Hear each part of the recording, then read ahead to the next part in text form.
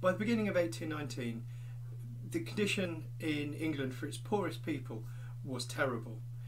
Poor economic conditions coming out of the Napoleonic Wars, the Corn Laws, and just a declining wage and declining living conditions had enhanced the appeal of political radicalism amongst these working folks in mine and mill and factory. In January of 1819, a crowd of about 10,000 people, men, women and children, gathered at St. Peter's Fields to hear the radical orator Henry Hunt, and they called on the Prince Regent to choose ministers who would repeal these hated Corn Laws. The meeting, conducted in the presence of cavalry, passed off without incidents, apart from collapse of hustings. A series of mass meetings in Manchester, Birmingham and London over the next few months alarmed the government. Your country will not be tranquillised until blood shall have been shed, either by the law or by the sword. The Home Secretary wrote this to Lancashire magistrates in March, and over the next few months the government worked hard to find a legal justification for magistrates to send in troops to disperse a meeting when a riot was expected but hadn't actually begun.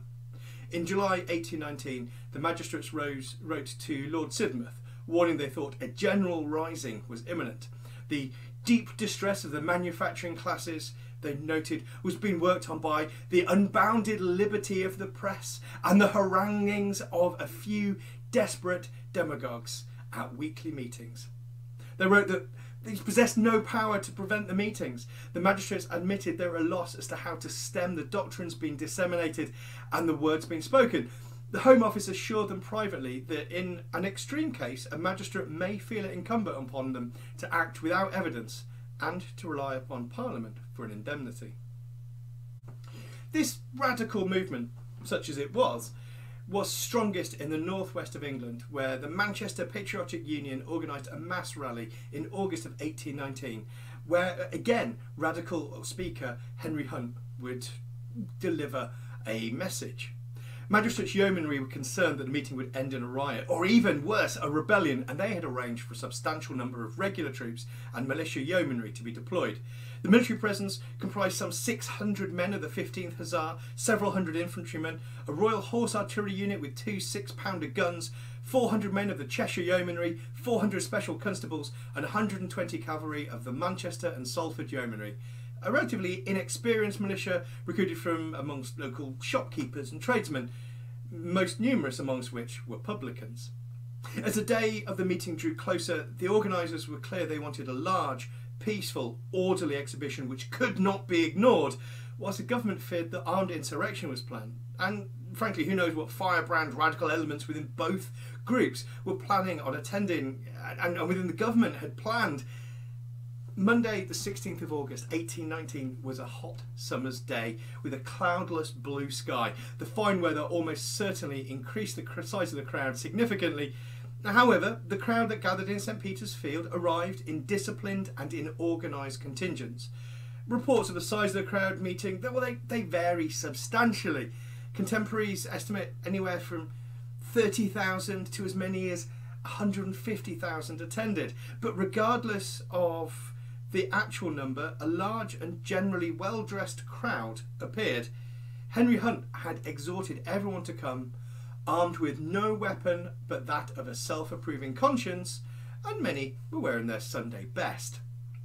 Shortly after the meeting began, local magistrates called on the inexperienced Manchester and Salford Yeomanry to arrest Hunt and several others who were on a platform with him.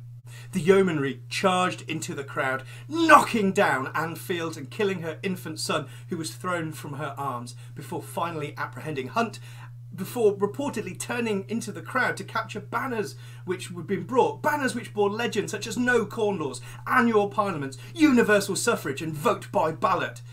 In response to their sabre cuts, they received thrown stones, and according to John Tyers, a reporter from the Times, from this point the Manchester and Salford Yeomanry lost all command of temper.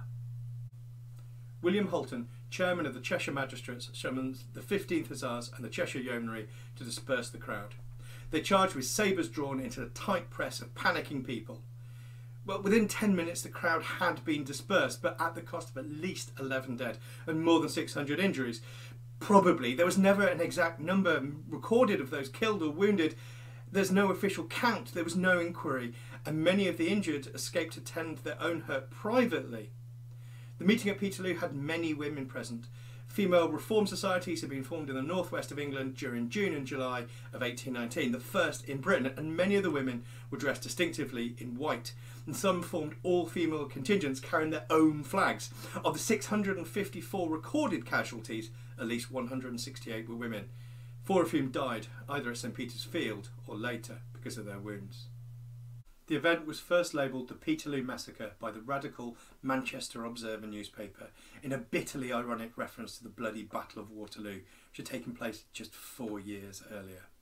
The London and national papers shared the horror felt in the Manchester region, but the immediate effect of Waterloo was a crackdown on reform, and the government passed 6 acts which were aimed at suppressing any meetings for the purpose of radical reform. Peterloo had been a bloody and terrible incident, but more blood would need to be shed before any pretence at electoral reform or universal suffrage was enacted in this country.